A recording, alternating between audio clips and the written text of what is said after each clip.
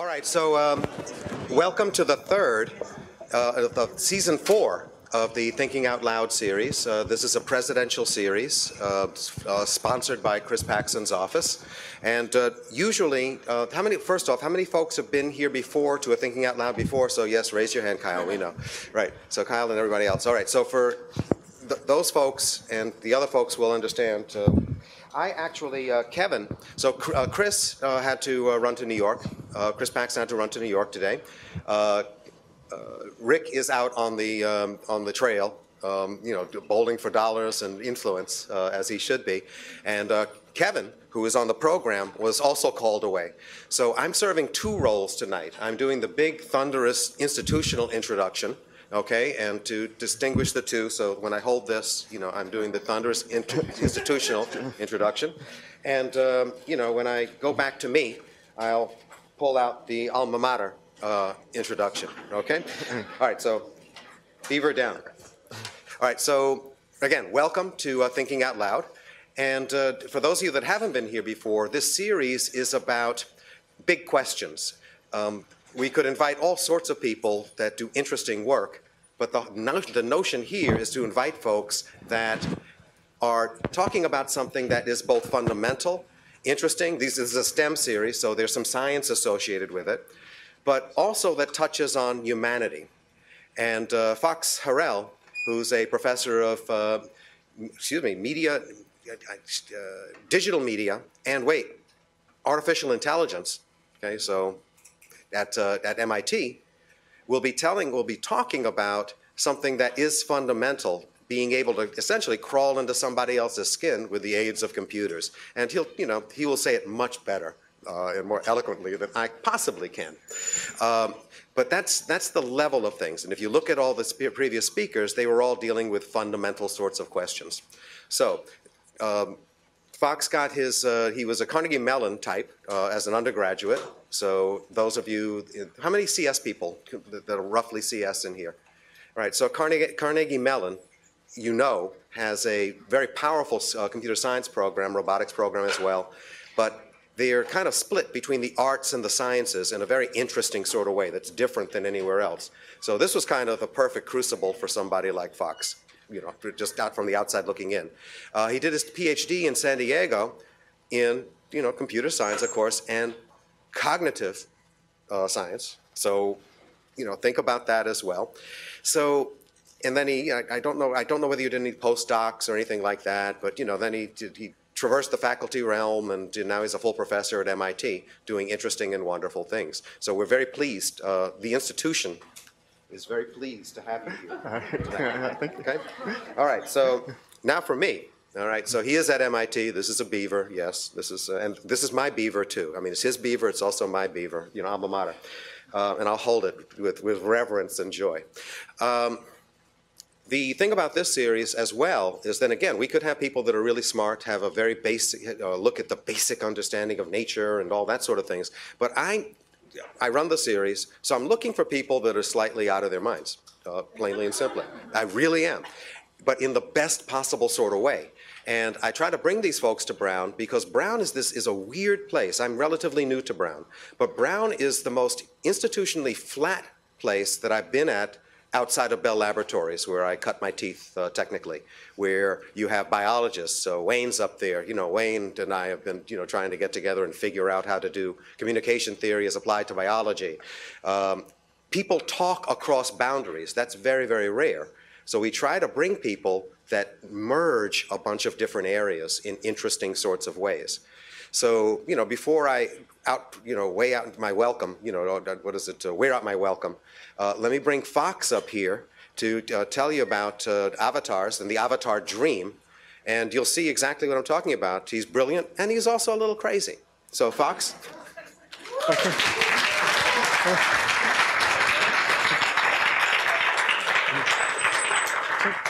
So thanks, Chris, for the gracious introduction, and both in your capacity as the bear and as the beaver.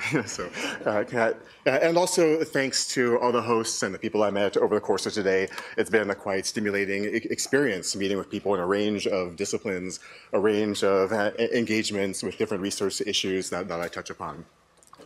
And yeah, if there is any sense in the gracious introduction, again, of being out of my mind, maybe one sense you could say that is less in terms of the research, which I hope to convince you is something important and salient for our times, but in the sense of navigating kind of institutional barriers, that is thinking about problems of our time from interdisciplinary perspectives. And so there's a kind of institutional momentum that sometimes you have to navigate in doing this kind of work, but I think it's quite a worthy effort when you can situate fundamental questions ahead and leverage the kind of rigor from various disciplines in order to tackle those kind of questions.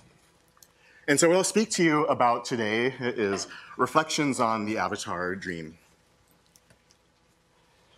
Yeah, so what do I mean by this? Yeah, so first of all, there are a lot of kind of dreams of future technologies. Right, so you have dreams that looked like this in the middle of last century. You could call something like this the ubiquitous computing dream, right? That's the dream of smart everything, a kind of technological aspiration that researchers in this area have, as well as general society has this kind of imagination that one day we might achieve something like this. Another one of these kind of dreams is called the artificial intelligence dream, right? This is the kind of dream of sentient machines, to put it in one way. And what I contend is that along with dreams like these ones that I've illustrated so far, there's another one which is called the avatar dream. And this is the idea that people want to use the computer to see themselves as whomever and whatever they want to be. And so I start with this, just because I was prompted in some way to think big. This is a Think Out Loud series, and to think about this kind of broad aspiration involving people that use the computer in this kind of way. So the avatar dream has a couple of different components. So the first one is technical. Now, this is enabling users to control a virtual surrogate for themselves in some type of virtual environment or world. But there's another kind of component of this dream, which is experiential. And within this experiential component, it's the idea that people want to have experiences beyond that we encounter in our physical world. People want to have experiences that help them understand the experience of others, or even other types of selves in the case of, say, fantastic games. So I actually articulated this vision just last year. This is Communications of the ACM, one of the major computer science magazines. So this is the cover story from last July, and it was an article called Reimagining the Avatar Dream, Modeling Social Identity in Digital Media. And so what I contend within this article is that we need to reimagine the avatar dream as one in which considering the socio-technical implications of this dream is intrinsic to the act of inventing it. And so to explain a little bit of what I mean by this, you can imagine any type of user like the youth that we have right here. And these days, nearly everybody has a virtual identity. And so a virtual identity means if you have a social media profile, if you play video games, if you have an avatar, if you have an online shopping account, you use a virtual identity. And given the widespread use of these kind of virtual identities, it's imperative to better understand their impacts and establish innovative and best practices in developing them. Yet at the same time, these pervasive virtual identities encode a number of different kinds of social assumptions. So if you have this youth constructing a character in a mainstream video game, like a Final Fantasy series, then as you make choices about the way that you represent in the world, map your physical world self into this kind of environment, then we have different types of emergent phenomena that are actually reminiscent of phenomena that we've had in other environments. So probably many of you know this image or this study. This is the famous Kenneth and Mamie Clark study from the 1940s, in which African-American school children are asked questions like, which is the good baby doll, which is the nice baby doll, which is the baby doll like you? And most of the students, you can see which one they chose, right? These were identically painted dolls. The only identical dolls, the only difference was the paint. One was a dark-skinned baby doll and one was light. And essentially what's establishing is that under the worldview of the time, people even stigmatized their own category. I mean, the case was taken up with Brown versus Board of Education and so on. And even some of these kids in the study, when they're asked which one is like you, even burst into tears because they had to map themselves into this kind of doll that they were using that didn't match their identity. This has been much repeated. And this means that learners, youth, users of these kind of systems have to decide how to present themselves in virtual environments in light of the kind of options that developers build into systems. And you must also think about any of the kind of biases that are built within these systems. So in this sense, what I'm talking about today is this fact that virtual identities impact many aspects of ourselves: our performance, our engagement, our sense of self, perspectives of others.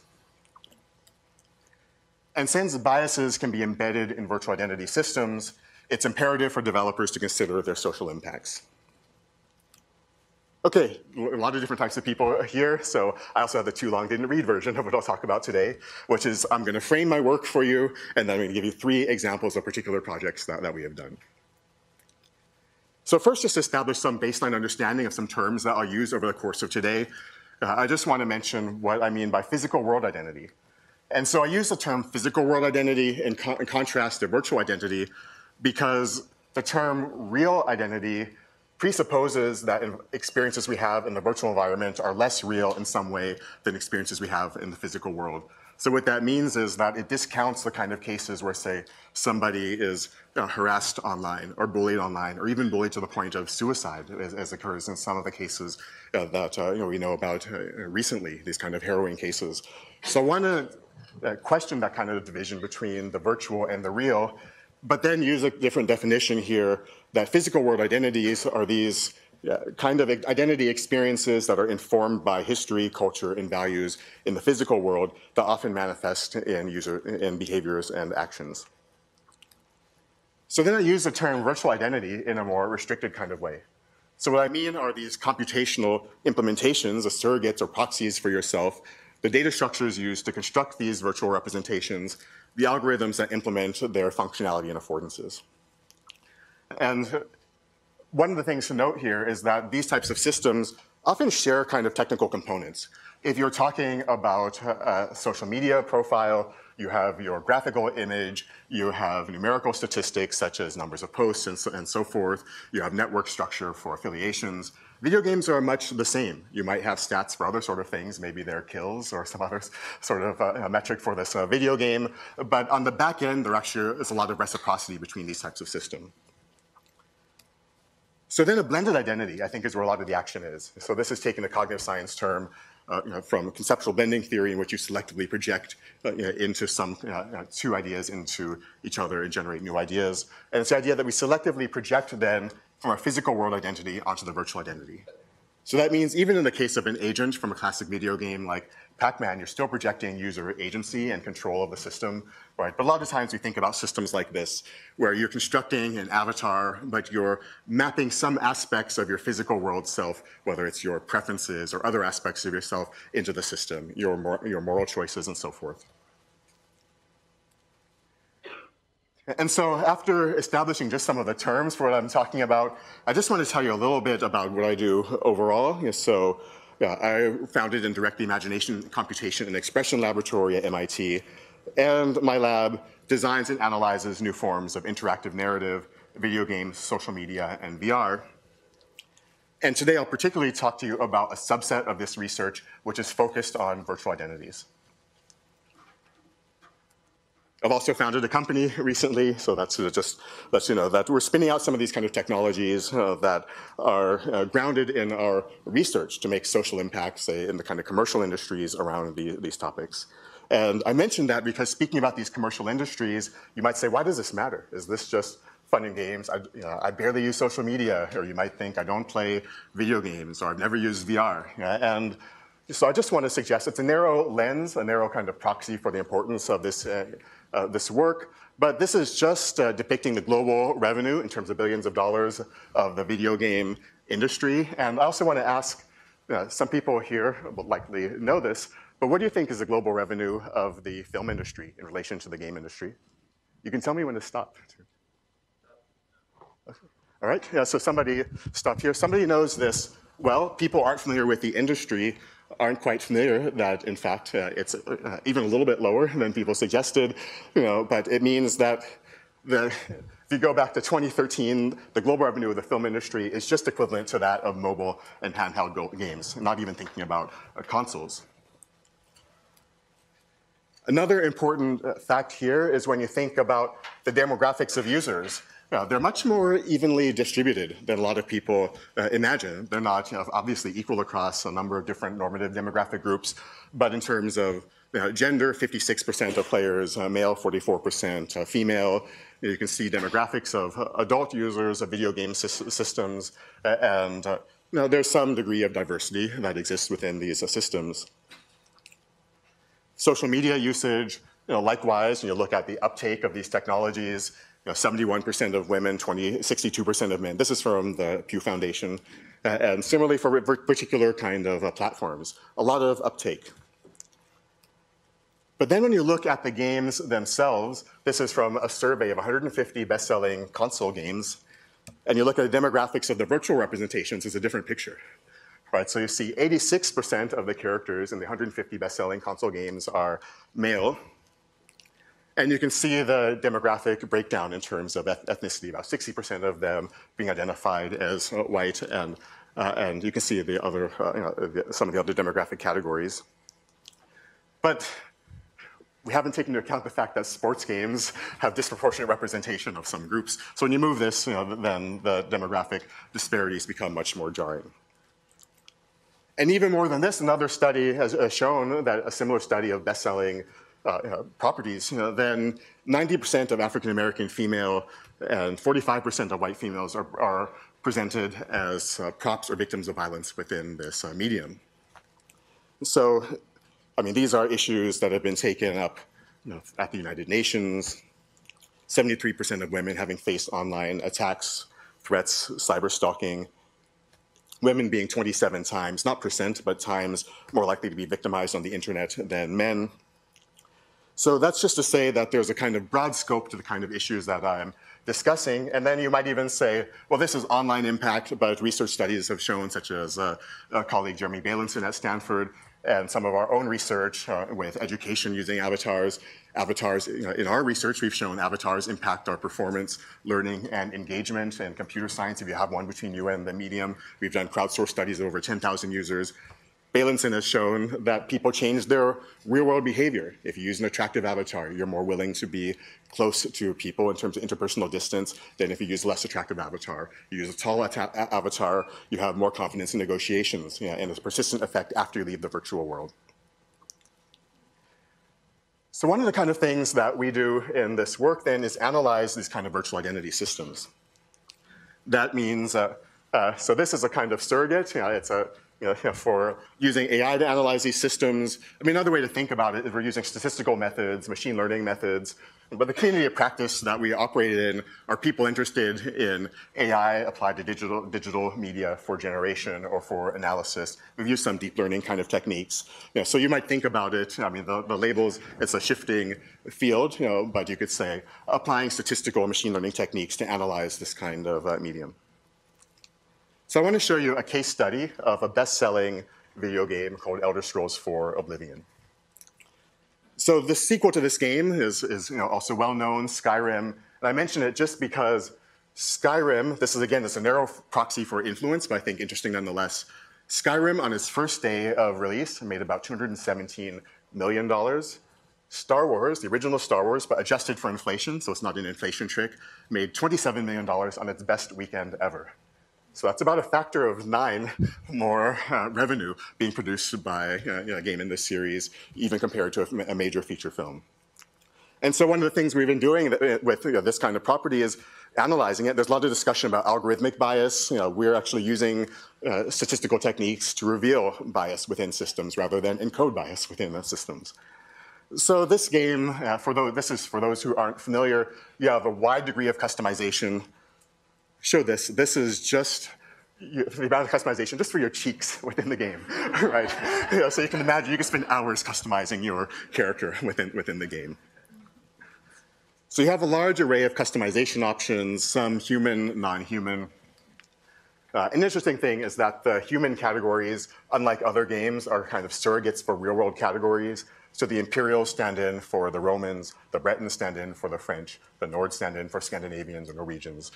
And you can allocate attributes for your statistical abilities, your dexterity, intelligence, speed, and so forth.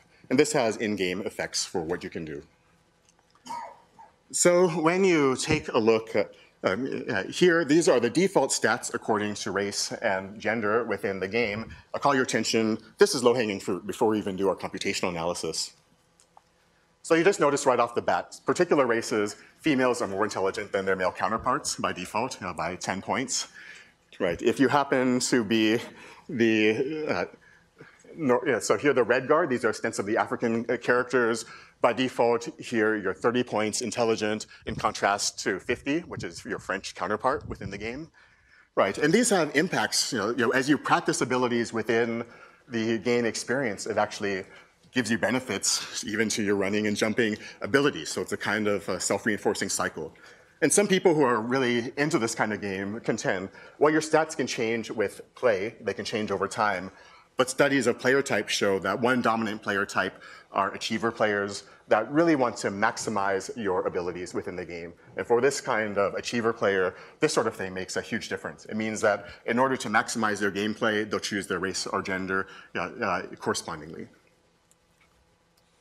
So I asked the question, could we then automatically discover developer embedded biases? So developers can fine-tune their software, understand the demographics they're serving or failing to serve. Yeah, so one of the things that we can then do, or apply some of the kind of techniques I mentioned, say clustering techniques and so forth, in order to better understand this. And because I know it's an interdisciplinary audience here, I want to give you an overview of one of the clustering techniques that we use. Here. We use a lot of other techniques, some more sophisticated ones, some deep learning techniques, and so forth. But I want to just give you a sense for one of these techniques that I think you can capture in a very intuitive sense. So clustering, that's well known. You're clustering your data set into different groups based on shared characteristics.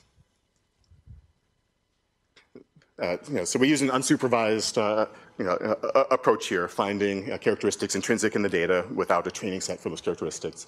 And one of the other kind of things you can do, though, is archetypal analysis. That's also, we use an algorithm called non-negative matrix factorization to do this for those interested. But what you do instead of finding clusters based on shared attributes, are you find extremal types within your data set.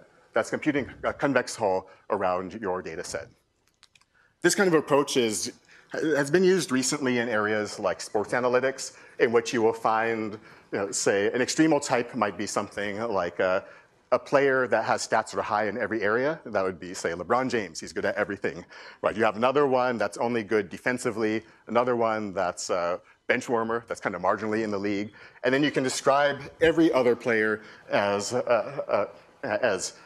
some percentage combination of each of these. So another player might be 80% LeBron James and 20% the defensive player, something like this. So one of the advantages is you're describing your data set in terms of actual individuals within the set. That makes it very intuitive for humans to understand, which isn't always the case with some other approaches like principal component analysis. So just to give you another sense of this, so let's say we're classifying birds. So in the cognitive science of classification, there have been major studies in this kind of area. So for our exercise, let's say one type of bird would be an extreme type, a bird that talks, right, not a common type. Another one, a bird that just swims, that doesn't even fly, is a kind of extremal type. And a bird that's angry and not even really a bird, it could be some kind of extremal type. So the way to think about this then would be, so something right in the middle, that's a penguin that talks and is really angry, is a kind of way that you might think about this. Right, so what we did was apply this kind of technique to the default stats for race and gender in the Elder Scrolls game that I mentioned in order to find these extremal types. Also, the system, you don't automatically get the K, the number of vertices here in your convex hull. You actually need some sophisticated techniques to find what's the optimal K to describe your data set. But fortunately, in this case, we actually found that a K of 3 described our data set for the default for the default stats for race and gender. And these correspond to an intelligence-oriented set of stats, strength-oriented set of stats, and a stealth-oriented set of stats, which nicely corresponds. I mean, it would be bad if the data, I mean, this isn't our gloss, this can just emerge from the data, but these are major play patterns within this type of game, so it's good that the data came out in this kind of way. So this is a ternary plot diagram that's showing these three archetypes, and we plotted out all of the default stats in terms of race and gender. So the females are represented as black dots, male as red dots. And so some of the kind of things you can read right off here is you see that with these three extremal types, then female characters are only optimized to play one of these types, which is a sneaky thief type. So if you want to play as an intelligence-oriented character or strength-oriented character, you're never going to be optimized to play that kind of character if you take a female character within this particular game. So for me, that's interesting. You know, that's something that you can't just read straight off in the way that I did the difference of stats when I mentioned some characters are less intelligent than others. Another kind of observation is this. So you take a look at the Nors and the red guards here. You see they're entirely along this axis. That means that they are associated only with the strength archetype within this game and not at all with the intelligence wisdom archetype. Right, so that means if you play as a Scandinavian or an African character within this game, then again, you're not going to be optimized to play in terms of intelligence-oriented character. So to me, this is a kind of example of system-embedded bias, right? That is using these kind of systems to reveal implicit bias in large data sets. And so these are kind of biases that are built into infrastructure. I mean, this is an example taken from apartheid South Africa, just showing, again, the way that biases find their way into social infrastructure. But in this case, the biases find their way not into visual data and not into physical infrastructure, but into the underlying computational infrastructure of the system. Another sort of thing I think is interesting is that these kind of biases are often seen as being subjective and cultural phenomena. People discuss them anecdotally. They're not often seen as a kind of subjects that are amenable to computational analysis in this kind of way. So another way to think about what we're doing here are providing a kind of compatible additional source of data that can complement the kind of analyses that come in from other disciplines that address these kind of issues. So some of the kind of impacts of this kind of work: systems can serve larger, broader sets of users. Designers have techniques to ensure equity of their systems. For those who are altruistically motivated, or even just for calibrating the system, that's useful. And policymakers now also can have quantitative empirical evidence to support assessments and ratings of media. So famously, there was a lot of discussion of games like Grand Theft Auto being maligned in the media and so on. But a lot of this arguments are, again, anecdotal and knee-jerk reactions rather than something which is supported by this kind of empirical evidence. So the other kind of thing that we do in my lab that I mentioned is designing systems that address virtual identity. And so I'll talk just about two of those. That was the first of the case studies I mentioned in the too long didn't read summary. But I'll just tell you about a couple of others before I do this. So we built interactive narrative work about racial microaggressions. We take a racial microaggression model from clinical psychology, build that into a system. So you play as a mimic octopus. That's the kind of creature that can emulate other creatures. Then you encounter sea creatures that each are surrogates or stand-ins for one form of microaggression. So racial microaggression being the kind of say covert discrimination that's often dismissed as minimally harmful, but actually has impacts to health, happiness in terms of depression, stress, and so forth. And so these sea creatures, you see the caption, sorry we don't get that many octopuses around here. This one stands for the stranger in one's own land microaggression. And we have others, like ascription of skill for model minorities, you must be good at math, this sort of thing, or assumption of criminality. And people respond to these in a set of uniform ways generally. One is being oblivious, but you also have confusion. Did something discriminatory just happen? Suspicion, I think that something just happened, but I don't have the vocabulary to intervene. and aggression, which is when you kind of take an active action against it, but then you're suspect to seeing discrimination where others might claim it doesn't exist. So that's just one of the systems. I won't get too much into depth. We built other systems. This is one called Gatekeeper that models the sociologist Irving Goffman's theory of impression management. You try to talk your way into a castle with somebody from a group that's very different than you. You play as a kind of elf-like character. The guard is a kind of hobbit-like character. And we model a number of phenomena, such as passing, that is, taking on the mantle of an identity that is seen as separate from yours, a lot of times in order to gain some social advantage, capital, or access. But we have other kind of phenomena that Goffman identifies. Let's say you act entirely the way that elf is supposed to act, expected to act within the system, and you might have a reaction. You think you're not going to get in, but it says, great, please come in. It's great to have a little bit, we call the elf Sylvans. It's great to have a little Sylvan flavor here, which is called stigma allure in this. That is a kind of allure to the stigmatized category. But the interesting thing about this work is we didn't just build a one-off game, a one-off kind of visual novel style game. We actually built an engine that mathematically models your membership in categories with features of category gradients, degrees of membership in categories, what we call naturalization trajectories, your trajectory of membership in categories over time, multiple membership in categories. And so there's actually a kind of platform and engine underneath this that is used so that you don't have to hard code this kind of content. You're actually simulating this content based on this underlying model.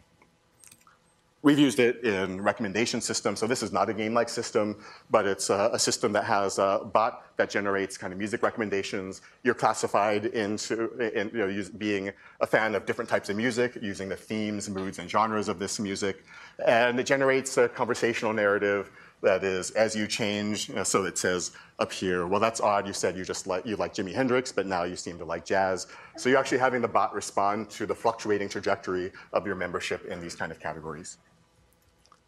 So if you're interested, you can ask me more about those systems.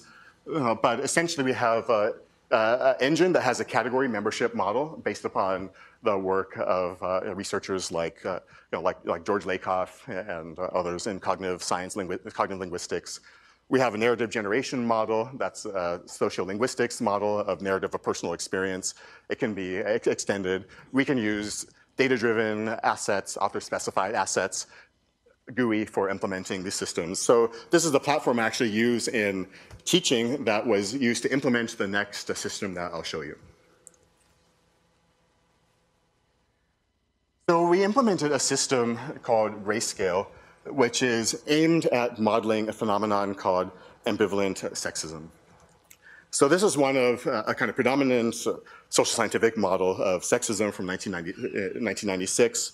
And the idea is that it differentiates between what's so-called hostile sexism and what's seen as benevolent sexism. That's not benevolent in the sense that it's helpful, good, or useful, but more like benevolent dictators that's actually oppressive, but has a kind of patina of subtlety and complementarity on it. And so, in fact, the researchers invented this, use the term benevolent with some trepidation, but it conveys the sense of issues like complementary gender differentiation. You must be so empathic. You must have this sort of thing that could be applied to women that sounds complementary, but in fact is oppressive in practice. So the system Grayscale. Here's an example of the login screen. So you log in. You choose a color for the interface, and that determines what your particular representation will look like. It looks like a streamlined email interface, right? It's based on well-known interfaces. We wanted people to feel as if they were in a naturalistic setting where they might encounter issues like sexual harassment. And you get messages that come in over time. You have to respond to these kind of messages. They're encoded with different types of sexism underneath this kind of model, so all of the utterances are labeled with this kind of representation. And you play as a temporary human resources manager that has to field all of these events that are coming in. So you can navigate your And if you're interested, I can also show, show some of this live after the talk if you want. I'll just pop up a browser. But you have your spam box, your notes on other employees. All of that is active. You can navigate. And so you have different types of messages that come in. This one I took just because people find it interesting. And so our company has a dress code for a reason. Somebody named Rob writes to the entire office list, yoga pants are A, unprofessional, and B, distracting. This is an office, not a gym. He says, please show some respect for your coworkers and yourself. So when something like that comes in, you have to think, what do you do as an HR manager? So you could do things, so you have a set of choices as if you had pre-written emails in your inbox. You're choosing which one to send. So you can say something like, it's not your responsibility to police your coworkers' clothing. If you believe that someone's dressing in a way that violates company policy, please bring it up with HR, not with me. Or you could do something like this. Comments about your coworkers' attire being distracting or not appropriate for the space. So you have a kind of choice of how you want to respond within the system. And actually what I think I will do is just let you see a little.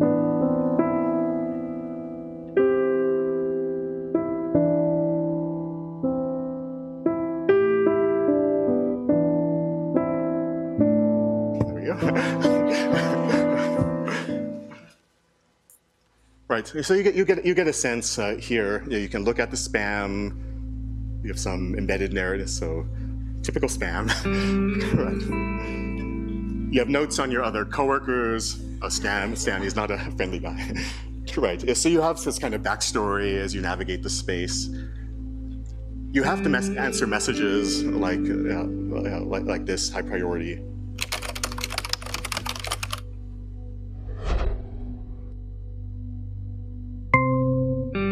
And so messages come in, there's well-known research that suggests, due to innate temperature differences in apparel and so forth, that office temperatures tend to be calibrated for men rather than for women. So that's a first kind of gentle introduction to this kind of theme where someone says to turn up the temperature. And you have your choice of different kind of options. Right. Like the African-American school child I mentioned earlier, that actually had stigma against his own category. Obviously, sexism is not something that's only exclusive to one gender. So you have two women in the office here, Tammy and Barbara, that are arguing because one is within company policy, the other one thinks she's not carrying her weight. So you have different kind of responses, ranging from calling her overly dramatic to saying she's not being sensitive about this. So with every choice, it's modeling our trajectory in terms of which type of sexism we're exhibiting or not exhibiting. Who's hot or not list in the men's room. And so it goes on like this. There's a number of different kind of events that take place. And by the end of the experience,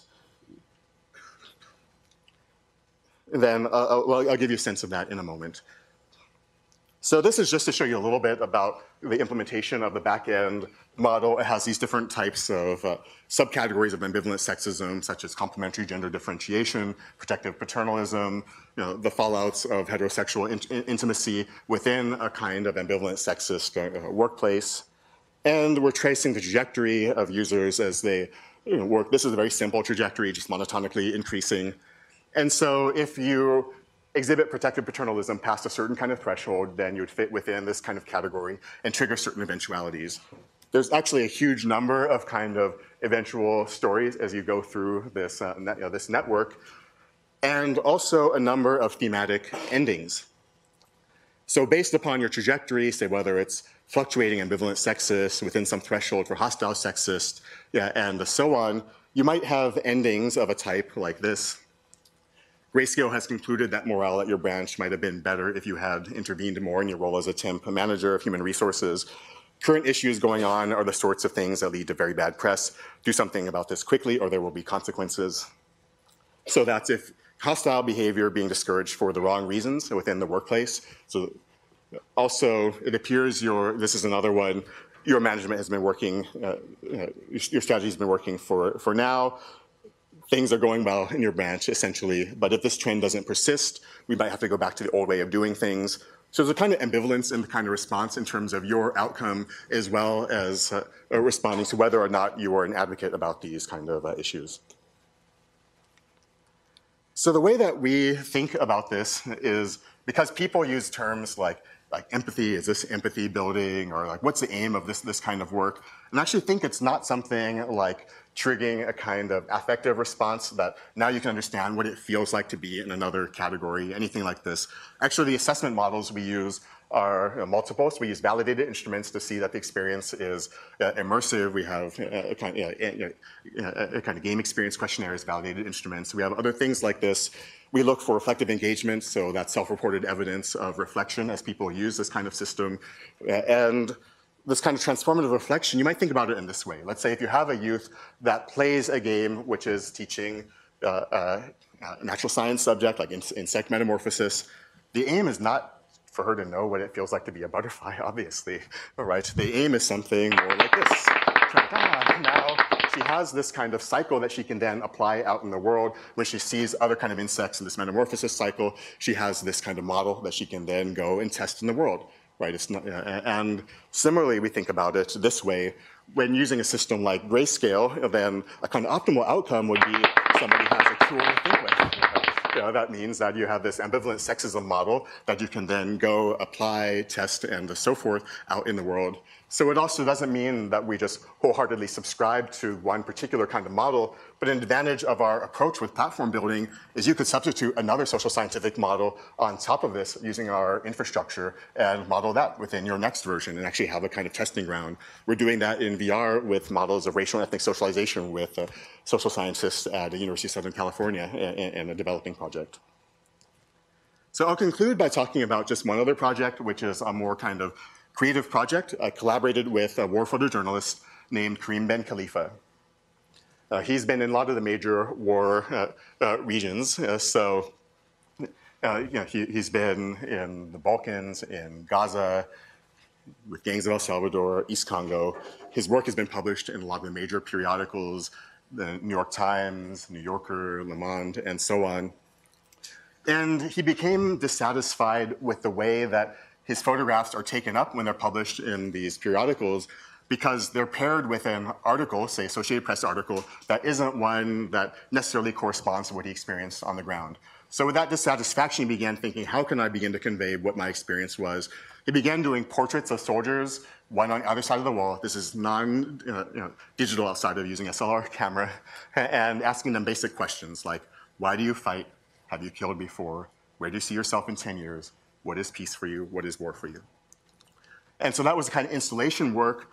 He did a fellowship, a Neiman Fellowship at Harvard, saw virtual reality for the first time, almost dismissed it, but then thought, maybe I could do something with this technology. And so prototyped a system with resources. And I met him, wrote a grant to bring him in as a visiting artist. Actually, he sought me out. People kept saying, if you're doing work in interactive narrative, then that I do work in this area. And so he knocked on my door. I found synergy with the kind of things he was interested in, wrote the grant to bring him back as a visiting artist, and we began collaborating to make the model the interactive narrative model more dynamic, so your presence has an effect within the game world. So the work it's been quite well received. Written up in a number of places.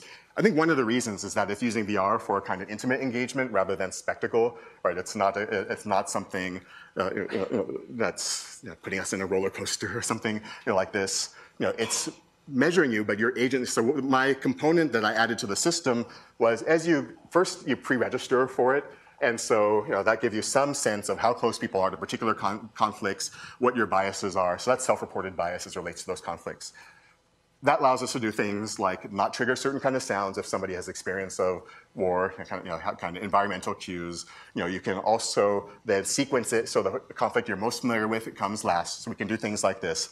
But then also at real time, we measure proxies for your nervousness, your attention, and your bias as you use the system.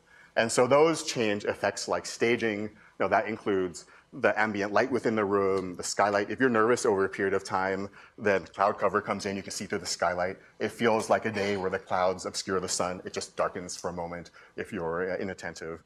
It will lighten if you are attentive. You get feedback after interactions. I noticed you listened more to one than to the other, so to cause you to reflect a bit about your experience there. And then by the very end, you're moving. I should say that it's been shown in a lot of places, the MIT Museum in Tel Aviv in France, the throughput, hundreds of people per day in cohorts of 15, 5 people at a time staggered, so 15 total in the system. You see the other people as virtually embodied characters, so you don't bump into them, so you see transparent representations of them. And at the end of the experience, then you see a virtual mirror, and you realize that it's a combatant there, but it's you, because it's mirroring your images, and you have become the person that you are least comfortable with as you go through the experience. So to give you just, this is a sense of what it looks like here. It's actually a very large space in terms of physical space. You can see the skylights. You might not even notice them if you're in there, but it changes the ambient light. There's also augmented reality version of this that was produced with some support from the National Film Board of Canada. And you also have digital media applications that can call attention to the fact, the war in Congo, the combatants were interviewed, say, right outside the mine. The war there is about natural resources, or in fact used to create devices like this one that I'm using to guide the presentation. So you want people to think about their implication in the conflict too. So you can also get information about the conflict as well. And so that gives just a little bit of a sense of the kind of range of applications that this is. I want to show a trailer that just will, it's a promotional trailer, but it gives a sense of what the work looks like before concluding here.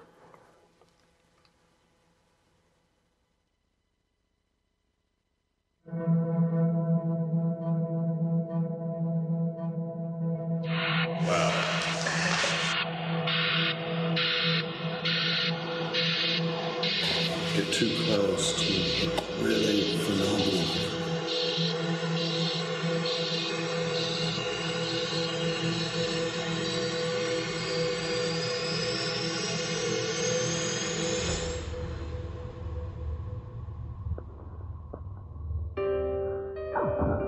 The Enemy was born out of my frustration as a photojournalist and war correspondent.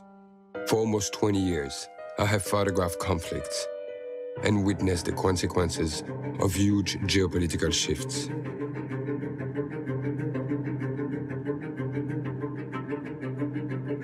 When I became a father, I simply knew I could not keep working on the front lines.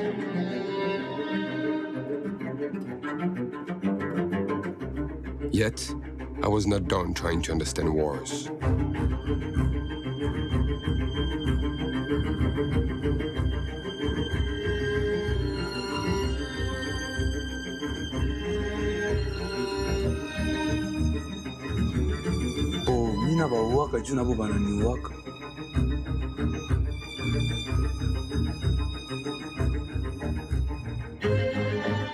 My friends in Israel, when they know I'm heading for Gaza, can't help themselves but to wish me luck and to stay safe.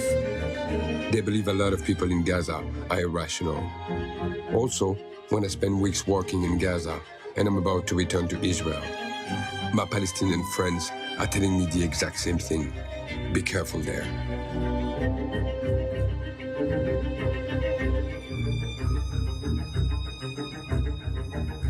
The project is rooted in my experience as a war photographer, going from one side of the front line to the other, and finding that the fighters' dreams, hopes, and nightmares are often more similar than they are different. So there is a bigger story than the war itself, and this is the one I want to explore and share. For The Enemy, I am using the latest technologies in virtual and augmented realities, so you can engage directly with the combatants and meet them, hear them, and feel them the way I did. In many parts of our world, you create an enemy as a kid without having met your enemy, because the society around you has created an enemy in the other.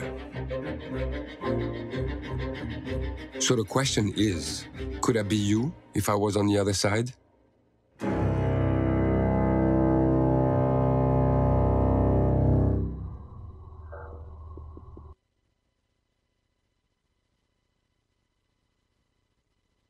Just a few remarks about the work. So, one is we wanted to give users some kind of agency over the experience, but we also didn't want it to be anything like a game-like experience. So that's why we have some of the kind of ambient, the kind of ambient measures that we did for user engagement, bias, and nervousness, and so on. The kind of environment, you can ask me about why we chose that environment after some sets of user testing, and we also experimented with and explored different forms of feedback. How should we use biometric feedback, other kind of feedback that can be read directly from the Oculus Rift and so forth. Opted for Oculus Rift data because that can be used for high throughput in the museum. But more than that, you can think just anecdotally about some of the impacts here. Like I said, this is not one of my research projects. This is a kind of artistic project. One is when we were interviewed by Randy Kennedy from the New York Times, and Kareem asked him, is this journalism? He said, unquestionably so, because it's faithful to all of the body language of the soldiers themselves. Outside of eye tracking, that they follow you and call you over, all the body language, how they stand, how they move, that's been captured there. So it gives you a kind of embodied sense of the combatants within the space. And they've even gone through it themselves. I mean, it's not just using them as subjects. They know about the work. They're complicit in the aims of the work. I mean, one of the major aims is the way that the necessary conditions for war are dehumanizing the other. So what does it mean then to humanize particular individuals? And after one period of intense conflict, this is Gilad, who is Israeli. That's Abu Khaled, who is a Palestinian. So Kareem called them both up after this period of conflict to ask, okay, are you okay physically? Are you okay? Mentally, certainly, there was shock there. He spoke to both of them. More or less, they were okay. And one of the things that was striking that I always remember was that at the end of the conversation, Gilad said to Kareem, I have one more question for you. And that question is, how is Abu Khaled? And so for us, we were floored in a way, because at the beginning he just dismissed it. He just said they all say the same thing, this sort of experience. And then by the end, to have him asking about the welfare of the enemy, not just as a creator of the project, that was a kind of significant, if anecdotal moment for us. So one of the kind of reasons to do this kind of work, Grayscale or the enemy, that is. First, inventing new forms of art, entertainment, journalism, and so on.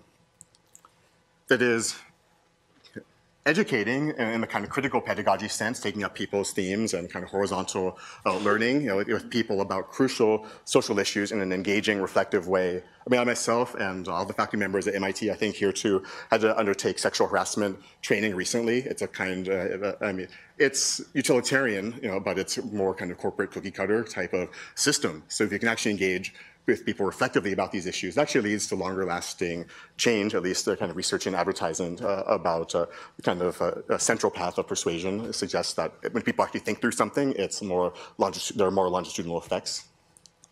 And then also you can simulate social phenomena as a means of social science research, like the project I'm mentioning that we're undertaking with USC. You can actually test and simulate this kind of salient aspects of particular models from social sciences.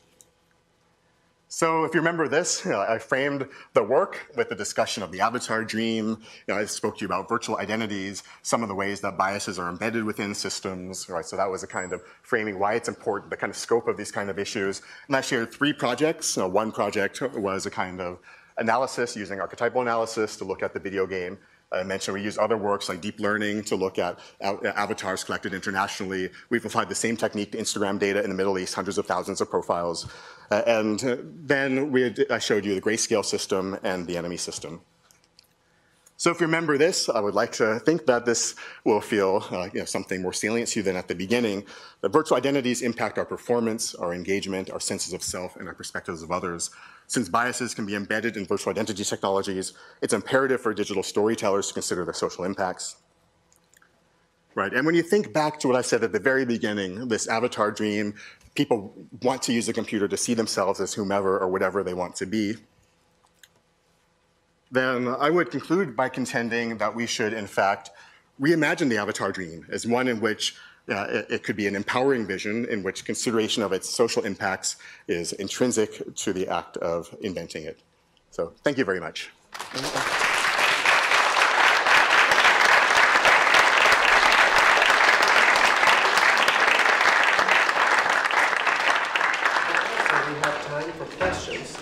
mics here. I can throw them at you, or you can go grab them, or whatever you'd like to do. So, questions? I just had a question about your slide earlier on gamers and the demographics. Can you go back to that? Is that mainly North American data, or is that worldwide? Right, that's North American data. Yes. Right, although I've been doing work recently in... Fox, could you repeat the question? Oh, so the question was, is the data there about gamer demographics, North American data? I mean, so the in-game data, console games, I mean, that's international because the games are used across international markets. The data about demographics, that's US data, but at the same time, we've been doing work within the Middle East, within the Gulf region, the Middle East and North Africa, and we actually find that there's quite similar type of uptake there. So I'm working with both social scientists and the data scientists, analyzing this, but there's different types of phenomena that then emerge. So just to give one that came out in our interview data, you have cases where, say, a Qatari woman is using a first-person shooter game, and she helps somebody within the game that, say, needs healing. This person, and she helps him because she can hear that he's speaking Arabic within the experience. So she ends up healing him. He says that, oh, I notice you're speaking Arabic. Where are you from? She says, I'm Qatari. And his response is, okay, well, I thought that Qatari girls are better than that, right? Because she's crossing the kind of mahram, non-mahram divide. That's the kind of in-family, out-of-family divide. But it's not cut and dry. It's the voice was the divide.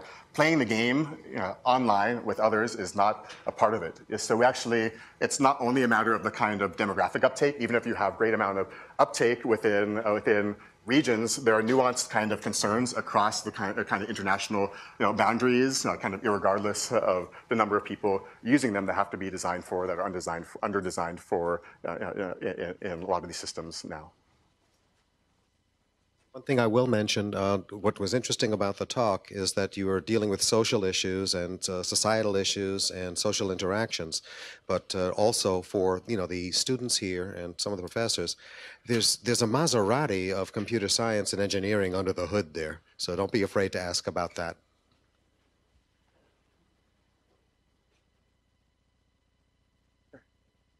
First, thank you for the talk. The trailer was especially touching. Thank you. But I believe I have a question about how your kind of empirical studies of the bias in video games, and I'm wondering what you think the possibility is for using those kinds of strategies for social media. So like kind of monitoring like censorship and moderation in forums and on Twitter and Facebook. Right, so the question is about applying some of these kind of techniques in social media as well as within games, and then particularly you're interested in issues of moderation. So, I mean, I know in terms of moderation, there's a great social scientist named Kishona Gray that has done a lot of work for kind of how communities self-regulate, what kind of social issues can be talked about within communities and not be discussed within communities. But in terms of applying those techniques to social media, so we've actually done some work in that regard. I'll just quickly mention. So we've done study. So manual analysis of about 255 users of Instagram. This is in the Middle East, in Qatar, and we've also applied this kind of analysis to hundreds of thousands of profiles on Instagram there. And so, so starting with qualitative analysis, semi-structured interviews for kind of rich discourse to talk about this, but primarily a kind of hand-coded data about this, and so that ends up revealing. So that on this qualitative side, themes that people want to use, kind of culturally specific technologies. People are concerned about kind of the kind of monitoring, but it's also expected within these kind of spaces, a kind of pure monitoring, not just kind of monitoring by systems. Self-expression, so people want to create a kind of likeness with kind of features that are salient for them, facilitate social connections in particular ways, and so on. But in terms of using this kind of technique, so this is one example. So we looked at a number of profiles, also internationally. You find clusters. You have a higher number of clusters than you do with what I showed, but you can find clusters of image types that looks like this.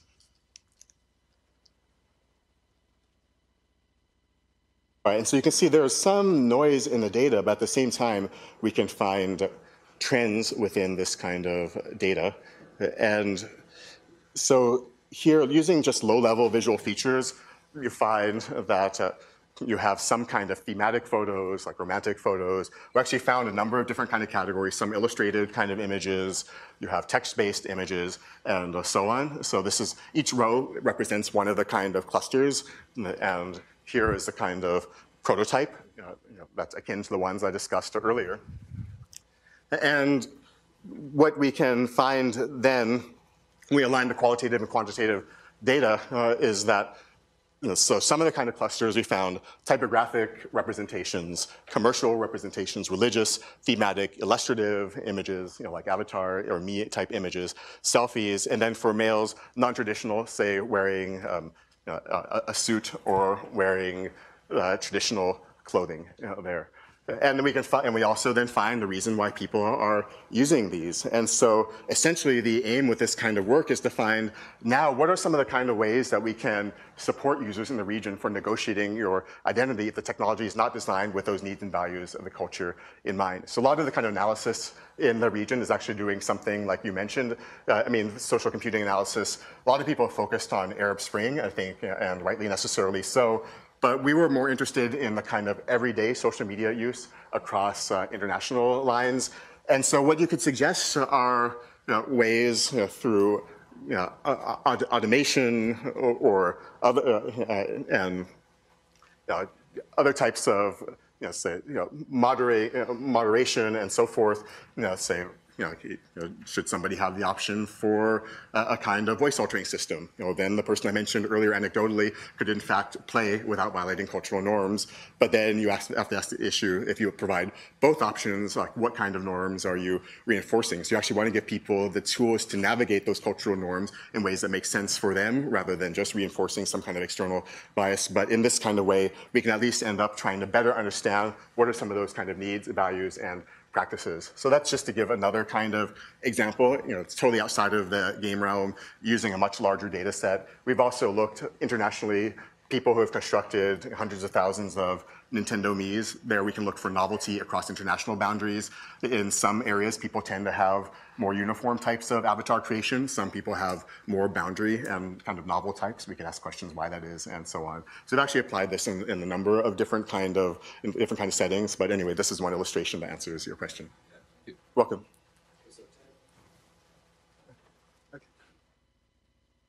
Here's an off-the-wall question for you. So when you encounter an intergenerational conflict like Parkland, how do you think about that in terms of a population who's more familiar with avatars and avatar dreams, dealing with another population that's not? And when you encounter situations like that, how do you begin to think about applying your technique to conflict resolution? Right. Thanks for the question. And so one is about kind of intergenerational use of these kind of technologies, issues of digital divide across age demographics, essentially, and how that impacts the users of these kind of technologies. And one, I think it's gracious for you to call the enemy a conflict resolution system, where we're doing work in Gaza and other areas. So there's no resolution in the kind of work that we're doing. And in some sense, there's a kind of challenge with that kind of engagement, because we're looking at kind of fundamental issues about just the necessary conditions for conflict in terms of dehumanization. So it's besides intergenerational kind of users, there's intergenerational conflict. You don't want to ignore the kind of conditions of the conflict itself as well. But in terms of uptake, one of the aims here could be next generation of fighters for whom are engaged in this kind of technology. If it could have some kind of impact on them, there might be a seductive layer of the technology to begin with, but you get in and are engaged reflectively. Because Jean Dedue and Pashiant, those are the fighters in Congo, Abu Khalid and Gilad, they're already implicated within the conflict. But the next generation might have some kind of spark or reflective engagement that we think could be important. So that's one aspect of that in terms of structuring the target audience. The other thing is that even in digital media, there are various, you could say, generations of people that were kind of aspiring to the avatar dream. So if you go back to early social media, like the Well from the from the 90s, this is in Silicon Valley, online social network system. I mean, before these were graphical systems or anything like this. Then, and you had to use your real name within the system as well. You might imagine that, okay, well, this is just a proxy for your physical world self, right? It's nothing like the avatar dream. But in fact, when you read that literature about the Well, people would say things, such as, quotes in periodicals of the time that using this technology, you can be whoever you want to be inside of this technology, because you can customize your personality, your post. You can basically curate the way that you're interacting with other people within the system.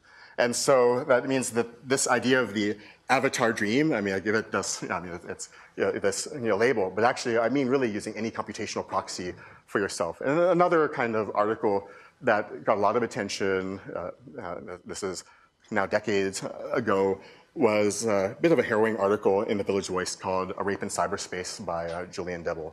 And so that was one when somebody was online using a MUD, kind of like a precursor to World of Warcraft type games, text only.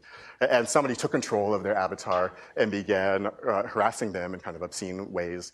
And there's a kind of impact to the user of the system. It was traumatic, in fact, but still distinct from the physical world kind of impact. And so began asking questions about this even at that time where people didn't have uptake of technologies in large numbers, like kind of virtual reality technologies that I mentioned. And then finally, I think that, people project themselves into other types of surrogates in a number of ways. You can think about avatars as a kind of prosthesis in some kind of way.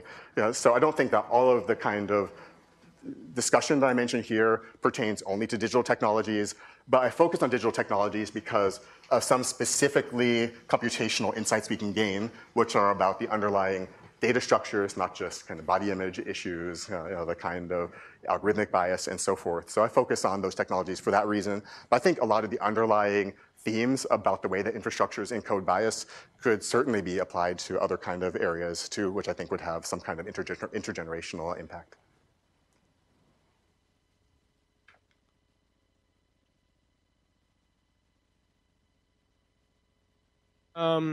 I had a question about so like digital or virtual communities in which a lot of the like the power in terms of like where values and where I guess like points, so to speak, are distributed is actually dependent not on the developer of the platform, but on the members of the community and the strength that they have in mass over the community. So in social networks, but like otherwise, where it's the case that your empowerment or otherwise isn't dependent on what the developers set out in terms of rules, but it's sort of just a free-for-all, and it's dependent on the way that other people interact with you.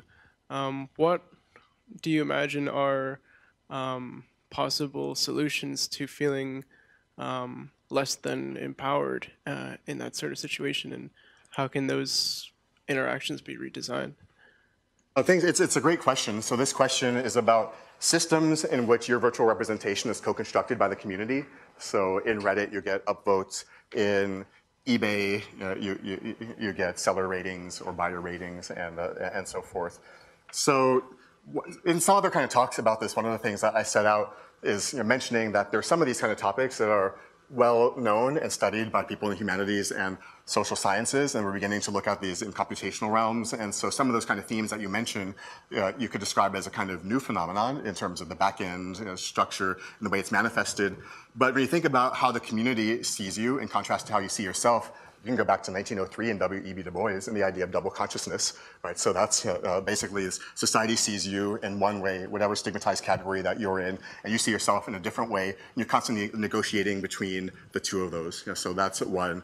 Another is, so jump 50 years or so, and Irving Goffman in the construction, the presentation of self in everyday life, talks about a dramaturgical self. So this is a self that is staged, and you kind of manage the impressions that others have of you in different circumstances. So it's the idea you have a different self that you're using and deploying, say, on one platform or another. Could be a way to think about this now. In 1999, Jeff Bowker and Lee Starr talk about identity torque, which is when you have a kind of social infrastructure that classifies people, and you feel that your identity does not correspond to the way that you've been classified, and there are effects on your physical world life, life and livelihood, like in apartheid South Africa, where you have to carry around a booklet that has information about your social affiliation and classification according to this infrastructure. Even you're comparing your skin tone against a chart to see what group you're in. So that's another case of a theory in which you're looking at how society sees you differently than you see yourself. And then finally, in the article from the Communication of the ACM, I mentioned box effects as a term I use, which is the failure of classification systems in light of the biography of individuals, that is a fallout from limits of the classification system. So that means just that, first of all, there's a lot of discussion of these kind of topics to begin with, and they're just manifesting again online. But there are particular formations of them that occur that also are different than prior media. So we've done some types of work that intervene in different types of ways. So one is, you had a system that was a Facebook plugin where your profile would be co-constructed by you and your friends. So your friends could say things about you within the system, and you could also say things about yourself. So we had in features for moderation, so that when so you can remove the data that other people post about you within the system. You can change for whom the data is displayed. Basically, it would come up with an avatar for you automatically based upon what everybody said about you. If you are smart as a whip and courageous as a lion and so on, it would construct this kind of avatar for you as a kind of experiment.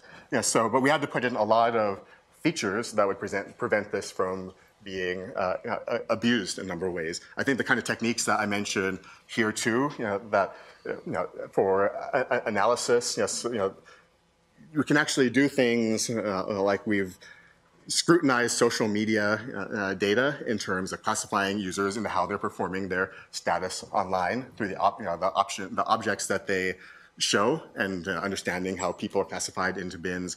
This way, if you can provide developers with this kind of tool, you can also use these tools to help with moderation in these kind of communities as well. That's one kind of option. Another, I'll just give one more and then go on.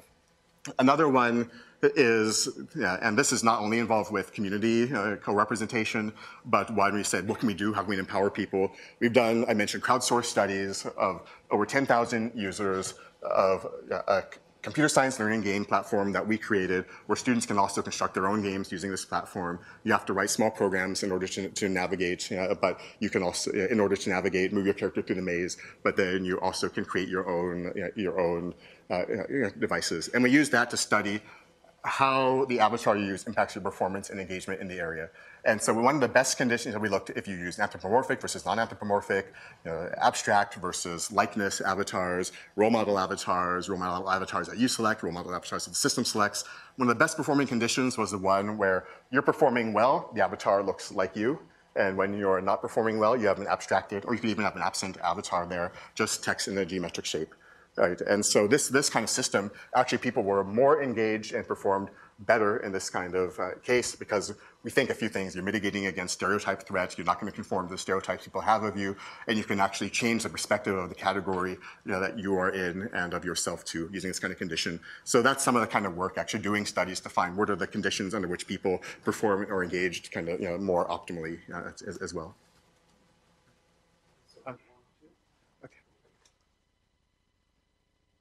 I'm very interested in exploring different ways of manifesting an avatar. I think the dominant ways are through text and through graphics, and I'm wondering whether there are other less dominant and overlooked ways of avatar representation, and whether they confine or empower the users. Right. Yeah. So you're talking about, are there different ways that we can represent ourselves other than text-based systems and graphical systems? So, first, one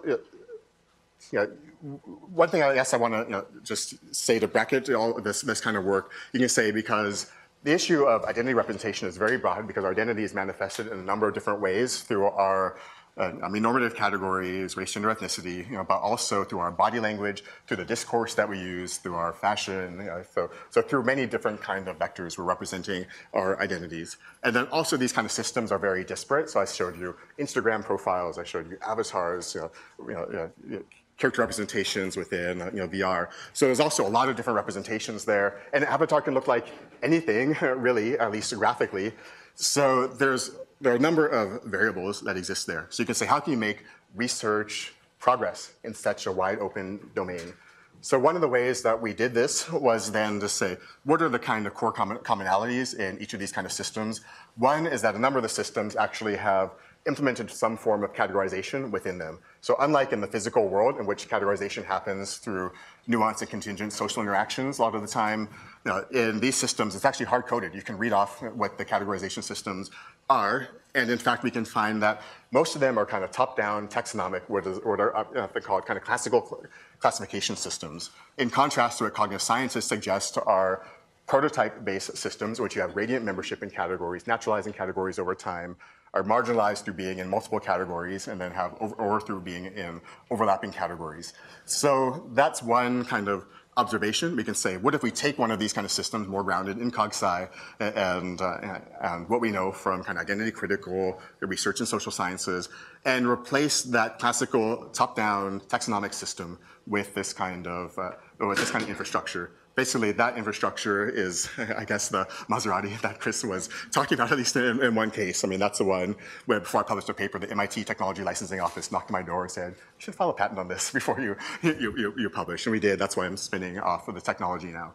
And so that's one kind of, so you can say that's one way to break down this area. The other way that relates to your question is that despite these different forms of representation, there are shared computational components. So a lot of them have flat text profiles. That is, you have fields if you're using a social media account or a MUD or a computer game. You have numerical stats.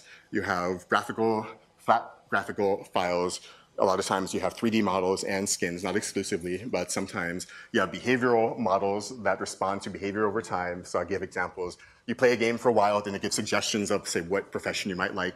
You use Facebook for a while, indicate your likes. It gives you suggestion for purchases and so forth. So there are actually overlaps between all of these to make them commensurate. So you should think that there's a wide range of possible representations that mix and match these kind of application, these kind of underlying components to begin with. And those underlying components also make it more amenable to uniform area of study. So the fact that you have these underlying shared components, as well as you have this kind of categorizations built into the systems, makes this kind of area that you can begin to get purchased into, say, in research. And then I guess finally you asked me just to speculate about what other forms might be. I give my students an assignment sometime, create new forms of user representation. Some students have constructed works that look like social networks, but you have a kind of graphical model, like InfoVis model that shows your network. So you can see the topology of that network. So you have a graphical representation of you. That's like a topology of your network. That's a kind of avatar there, but also represents your network within the space. That's just one. You can have systems that are controlled by you and the machine, that as I refer to as an agency play. That is, you're controlling it at some times. You set in a kind of trend. You're playing a game aggressively,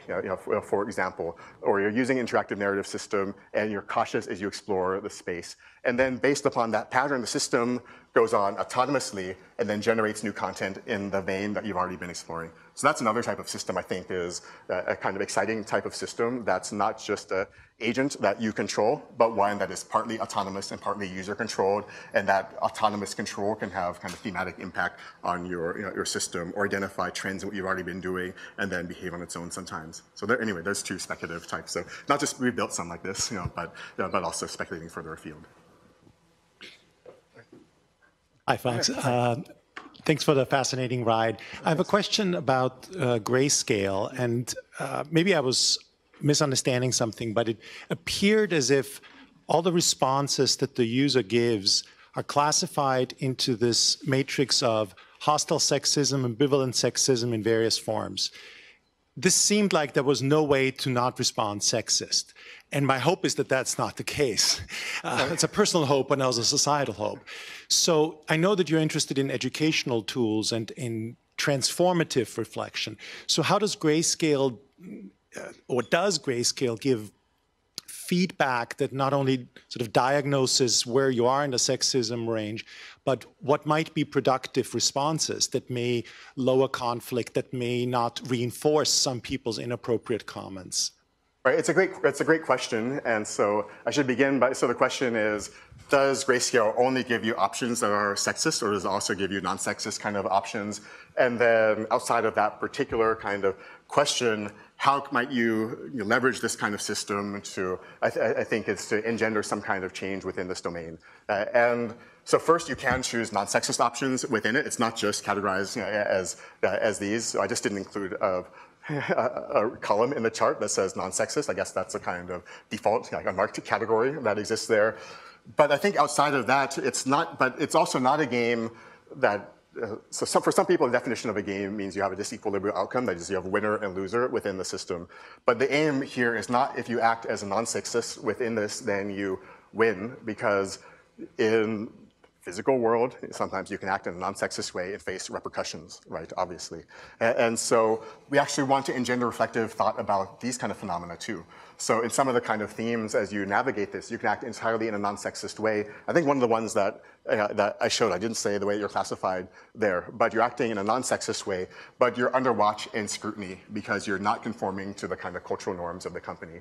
And so it's actually a kind of thematic phenomena like this that we want to encourage effective engagement on. So the model that we're using becomes a vehicle then to think about some of these kind of tensions, ambiguities, and trade-offs. I mean ambiguities in the sense not did something sexist actually occur or not, but ambiguities in the sense that there are trade-offs in terms of how you respond within these kind of realms. And then in terms of your second question, so we've done assessments in terms of engagement within the system and assessments in terms of did it engender reflection. And one of the interesting kind of results with this is that for a number of users, it did engender reflection, but it wasn't equal across demographic boundaries. That is, female users of the system ended up reflecting more than male users of the system, which is interesting because you could presume that female users of the system have encountered these kind of events directly. And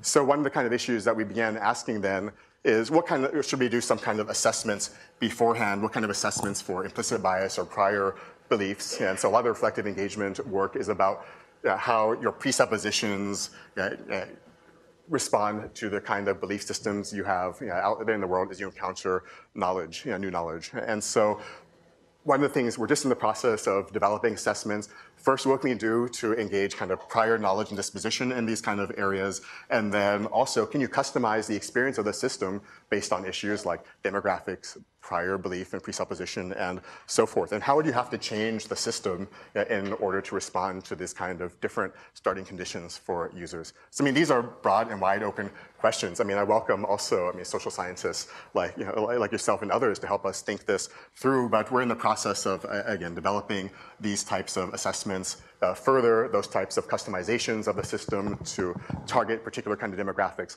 and also to scale it up so it doesn't just happen to individual scale, but through platforms like edX to think, what is it like to engage in a more kind of, immersive, naturalistic experience like this to reflect on these issues at broad scale, contrasting to the kind of training tools that we have now. So we're also exploring a grant to do that kind of scale up to a large population. One absolute last question, and that'll be you. I was just wondering if you think that grayscale, things like grayscale, could be used to find optimal ways to respond to sexism or things like that in the workplace? Right, so it's a good question. So can works like grayscale or even mimesis about microaggressions, could they help people to rehearse the ways that they're going to perform when they encounter it? And so certainly, you could use a system to explore the kind of impacts of different responses. I mean, that's what we do with the work on microaggressions. The microaggression work actually is a bit bleaker, like like a question that I just got previously, because one of the tensions with microaggressions is that they're dismissed as minimally harmful, as I mentioned, and then also that when microaggressions occur, people have doubt about whether a discriminatory experience just happened, because if you encountered some number of them, you're socialized to expect that you'll have another one in the future. And so you don't know if it actually really occurred. So in that case, you can rehearse the kind of response to it, but it's not only a matter of how you respond, but it also might be the case that thinking about issues related to cognitive behavioral therapy, kind of what's your response, how do you internalize kind of microaggressions and so forth, is another lens to look at, through which we can look at the system. Because when you think about something like an optimal response, actually if you have this kind of idea that you can respond perfectly in a kind of discriminatory situation, then you feel like you could win if only you do the right thing. I mean, that relates to a lot of kind of the work in distorted thought patterns and so forth. At the same time, I think in terms of sensitivity, unconscious bias, implicit bias, and these sort of things, there is a realm for reflective thought and the kind of space to explore. And that's one of the benefits of interactive narratives, games, and this kind of area. You have a kind of space that's separate from your physical space, in which the stakes might be lower. You can do work, I mean, to use learning sciences term, in your zone of proximal development, challenge you just the right amount to learn, right, so forth. Calibrate that from the individual user and have experiences that, for us, we hope you can then take and map out there into the physical world. So that's a kind of idealized vision of what we can do, but certainly I would say that what you're suggesting that you can rehearse within these spaces is something we're interested in, but I think that's only one part of a kind of broader array of type of interactions that you have in this space related to reflective engagement and conceptual change and even social change in our physical world. Thank you. Okay, so thank you.